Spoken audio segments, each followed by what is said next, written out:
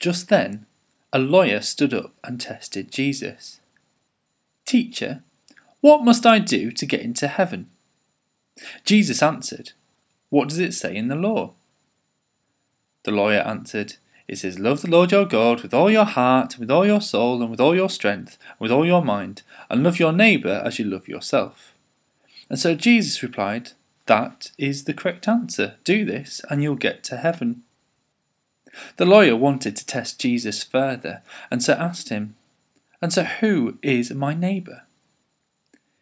Jesus replied, "A man was walking from Jerusalem to Jericho, and on his way he came across some robbers, who beat him up and stole all of his belongings and left him for dead.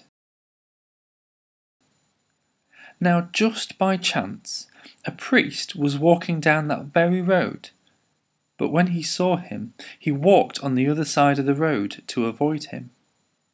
A few minutes later, a teacher of the law also walked past, but also passed by on the other side. Eventually, a Samaritan saw him and felt sorry for the man, and so helped him up and looked after him. He brought him to a local inn. He said to the innkeeper, "Please look after this man. Here's some money to look after him whilst I'm away." Jesus then asked the lawyer, "Which of these three men do you think acted like a neighbour to the man who was robbed?" The lawyer answered, "The one who cared for him."